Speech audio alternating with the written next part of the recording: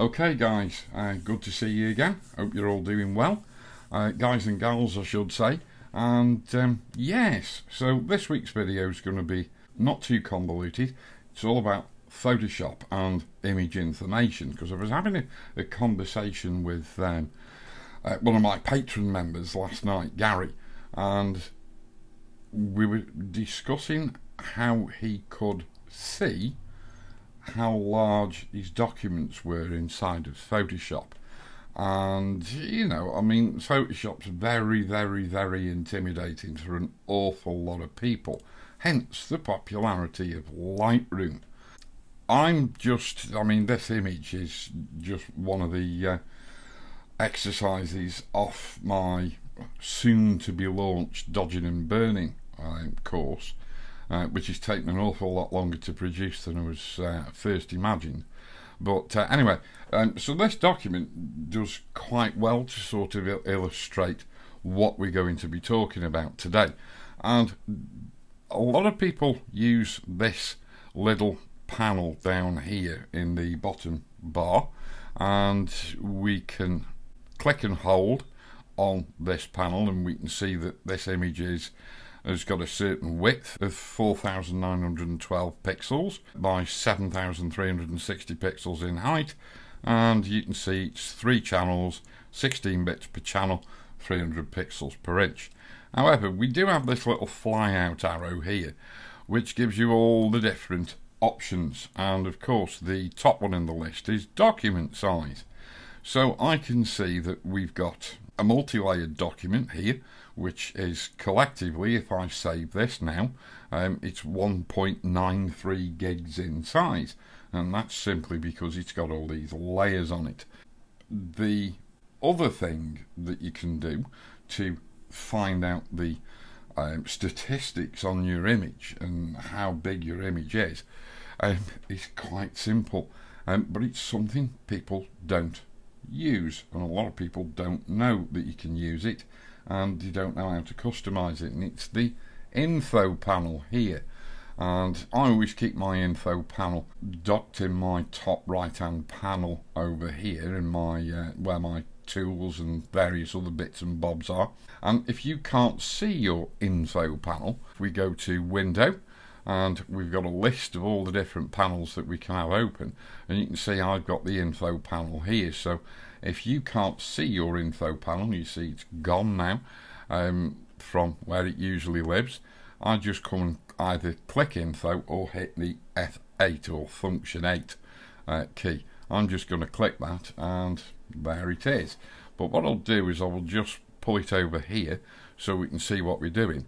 And we've got this little icon here, as we've got with most panels in Photoshop, and if we click that little icon there, we've got panel options, and if I click on panel options, woohoo, now we can see we've got all sorts of things that we can display in the info panel. First of all, we've got our first colour readout. This is our first colour readout, which you can see is in RGB, and it specifies RGB there. We could change that to grayscale or whatever we wanted to. The second colour readout is in lab, so here's our second readout, and we could change that to CMYK and then hover over this document, and I can see the little point that's on the front of that cursor, and the colour there is RGB 181, 119, 62, or CMYK 4% cyan, 65% magenta, 85% yellow, and the K value, which is your key colour, or black, 1% to 0%. So I'm just going to put that back to lab. Mouse coordinates, not really of any interest. Our Richard's downstairs, if he heard me say that, because he works in Illustrator, he'd go nuts at me saying that about mouse coordinates, because he's always wanting to know where his cursor is. But anyway, the principal image information that we as photographers might well be interested in is in this status information dialog here, and we can click the document profile to display that as well, and the document dimensions. If we've got any smart objects in the image stack or the layer stack, It will give us a count of the smart objects. It will also tell us if we've got any that are missing. Well, you should be able to see that anyway, just by looking at the layer stack. You can display a measurement scale if you want to, your scratch disk sizes, the efficiency of the image, the timing, that means how long it will take to save, what tool you've currently got selected, and also your layer count if you so desire. And if we click OK, and so I'll just bring this over here now, so you can see we've got, as we said before, we've got a document size which is 1.93 gig saved as is. If we flatten it out, it will come out at about 206.9 meg. It's in the ProPhoto RGB colour space at 16 bits per channel. There's its width and there's its height at 300 pixels per inch. No missing smart objects, no changed smart objects.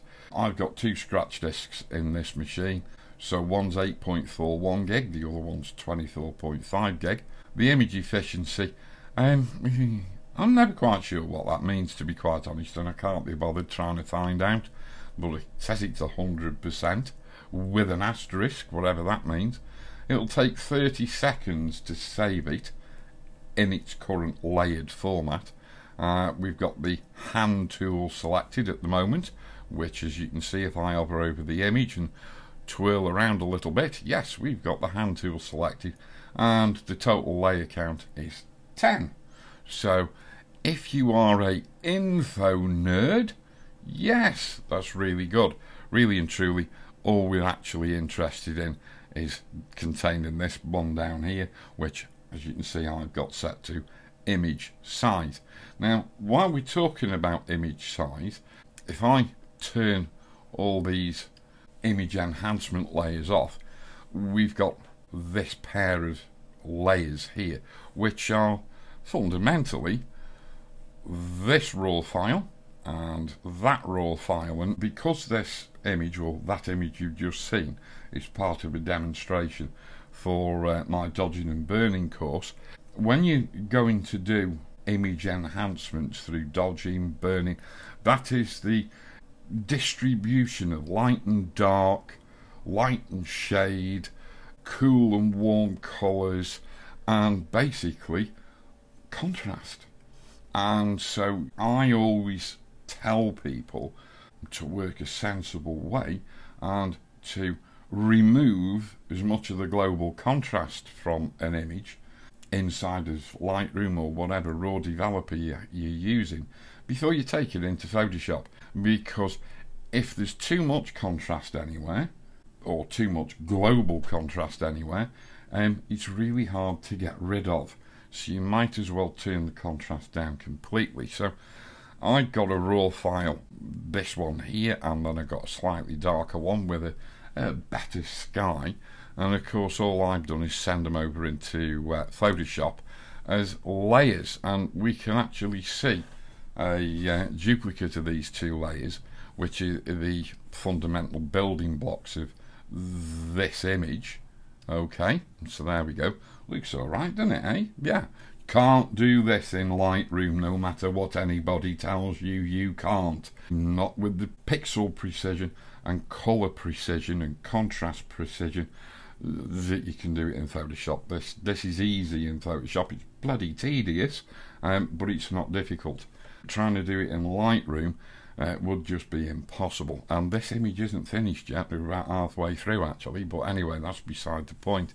If we come back to this image here, or this two-layer image, if I was to delete the mask, now you can see that we've got a collection of layers. It doesn't tell you how many layers, but over here in the info panel, it's now telling you you've got 2 layers. If I was to delete one of the layers, we can now see that down here and in here our document is 206.9 meg. That's because it's a single layer. If I go Command or Control Z to bring that other raw file back in, now you can see that we're on 2 layers and the image size has jumped to 413.7 meg. If I go Command Z again to bring the mask back, if I was to put a white mask on there, I'll tell you what, let's just delete that mask and put a white mask on. Now we can see we've got a white mask, but it hasn't made any difference to the actual physical file size of the image. However, if I now go and get my brush tool by hitting the B key, and we want to be painting with black with 100% opacity, and inside that mask, if I just paint across the sky, and I sort of just bring it down here, and this is a sort of a standard technique that I use for blending images. I do not blend images with Lumenzia, Raya Pro, Tony Kuiper. Very, very rarely do I blend exposures with luminosity masks, because luminosity masks are pixel masks. You could say that I'm using a mask, which I am, but it's a painted mask. Before this big fad, and I will call it a fad because that's what it is, before this fad of luminosity masks came to bear, how the hell do you think we used to blend images before?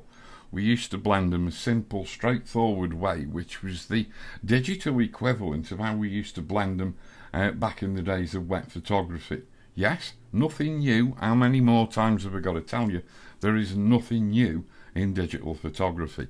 There's just 1,001 easy ways to skin the proverbial cat, whereas there used to be just one very difficult way to skin the cat back in the days of wet photography.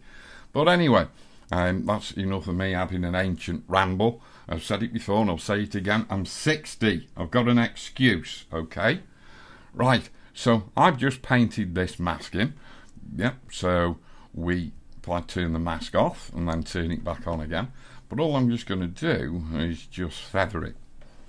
And there you go. And we've got a perfect blend of those two images there. Now take it up to 100%, hold down the spacebar key. We've got no haloing, no nothing, and there's next to no sharpening on these raw files either. So there you go, see? A simple way to blend images. And works every time. Well, nearly every time. So, yeah, there we go. But to sort of get back to what we were talking about before, if we go back to the info panel, you can now see, because I've put some black in that mask, it's actually added a little bit to the size of the image. So there we've got our image, or our two images put together to give us the building block for this, okay, which you can see is massive, 1.93 gig. It will probably be about 2.2, 2.3, 2.4 when I'm finished. So this is the best way of actually seeing how big your images are getting on you. So I hope you found that little tip useful, guys, and I'm actually going to, on the end screen, I'd like you to keep watching this video to the end. On the end screen, I'm going to, because I usually put a link to my Patreon page, and there's also usually a link to another one of my videos, but I'm actually going to link you to another video as well, which is one I came across from a lovely guy who's a landscape photographer, Steve O'Neans. He's been up to a little trip up to the Torridon area of Scotland, because it is a truly lovely and inspiring video. So I do most strongly recommend that you click the link on the end board of this video and go and watch it. Anyway, there you go. I'm rambling, and nothing very educational there, apart from maybe you might like that sort of little blending trick that I did there. And don't forget, of course, this image looks really crappy because it's got no contrast in it. But of course, when we actually go to do our full-blown dodging and burning workflow on it, yeah, it looks anything but flat. Yeah, so you know, I like the image, you might like the image, you might not be your cup of tea. But anyway, there we go. I'm going to shut up now, and don't forget, go watch Steve's video, which will be up there somewhere. Alright, okay guys, see you in the next video. Until then, tooroo and thanks for watching. And also, cheers for subscribing as well. All you wonderful people. Makes all the effort really worthwhile. Anyway, tooroo.